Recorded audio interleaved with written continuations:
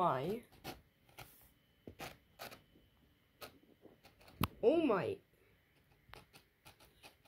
Oh my god. There's so much.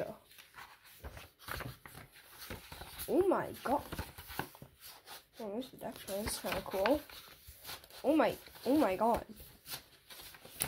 Stop. Actually, this is... I just thought this would be a small book, man. Oh my god. I thought this would just be a small voyage, man. A small book. This is so big. Anyways, if you're a Titanic enthusiast, I'd really recommend buying this book. Mine just came in like yesterday, and God, this book is so good. It has all you need to know about the Titanic. So if you're a Titanic enthusiast and you can afford it and you don't already have it, buy it now.